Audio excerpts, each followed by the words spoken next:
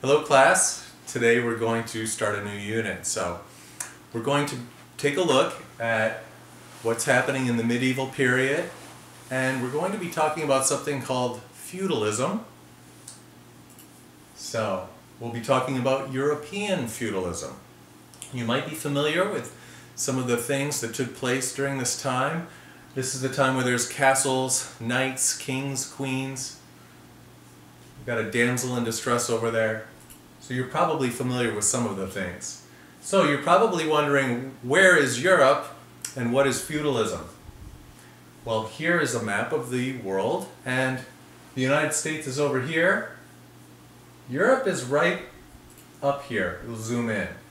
Some of the countries that you might be familiar with that are in Europe are France, England, Great Britain, Germany, Italy, and Spain. So feudalism is a political and economic system that provided a social structure in the Middle Ages. Now we have our own social structure and economic structure today. But this is what they had in the Middle Ages. And it was political because that determined who was in charge, and it was economic because it explained how people got the things that they needed. It existed in the medieval period, or it's also known as the Middle Ages. The Middle Ages were at its peak during the year, between the year 900 AD and 1500 AD. And that really is between 1100 and 500 years ago, so it was a long time ago.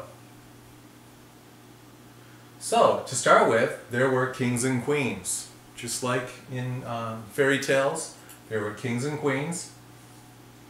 Fairy tales are kind of based on facts. Now, kings and queens are also known as royalty. A government with a king or queen in charge is called a monarchy. And the king or queen is known as the monarch. They had a really good life. There are some kings and queens around today. The Queen of England is called Queen Elizabeth II of Great Britain, which is another name for England. It's Great Britain. She doesn't have the kind of power that kings used to have. They're mostly just for ceremony. And there's the royal family. So there's the king, the queen and her husband, and then there's some princes here. There's Prince Charles and his sons, and they're also princes. One of those boys will be the king one day. Now, underneath the king and queen, there are a whole group of nobles. Now, nobles had a lot of power and a lot of money. They also had titles like Duke, Baron, Earl, and Count.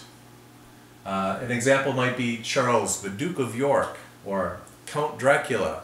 He would have been a noble in Transylvania. They were rich and powerful. They had nice clothes. They ate really good food. And they lived in big houses. They had fun hobbies and sports. Here's a man doing falconry. And here are some guys playing chess and some form of handball.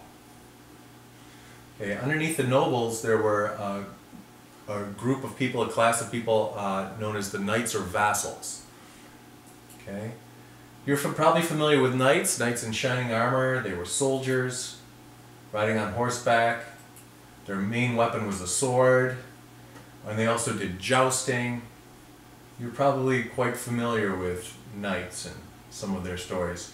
They were also known as vassals. Okay, the word vassal means it's somebody that received land from someone else, a wealthy noble, and gave their promise to work for and obey the lord, who was also the noble. So they got land from the noble, and in return they promised to work for that noble and do what they wanted.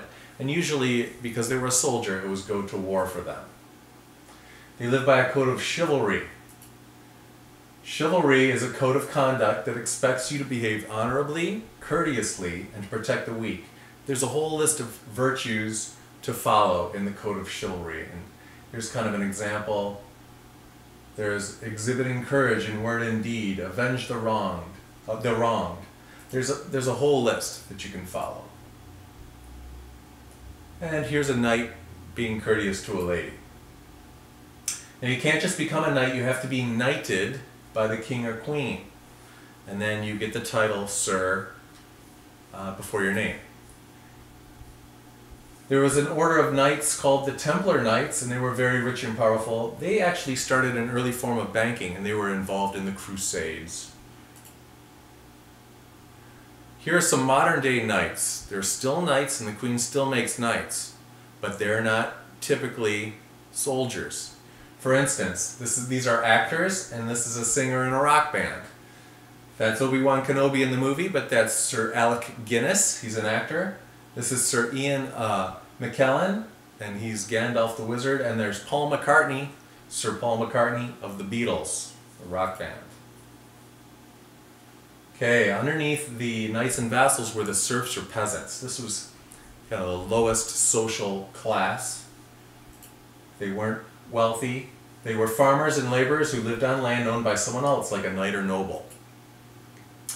They were bound to the land and could not leave without permission. What that means, being bound to the land, it almost sounds like being tied to the land. They're not tied up, it just means that they can't go anywhere without permission. They had very simple homes with thatched roofs and made out of logs and mud, bricks. They worked on the farms around the big estates. Okay, their life was not as comfortable as the classes above them. They worked hard in the fields, they plowed and planted seeds, they harvested the crops by hand. They didn't have fancy machinery to do this. They did a lot of the work by hand.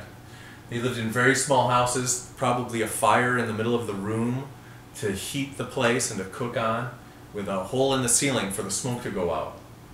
This might be a picture of a peasant's house. In the middle you'll see a bed, and over here in the corner of the same room are the farm animals and where they sleep. So to give you an idea of how simple the peasant's life was. Now another group that was very important was the Catholic Church.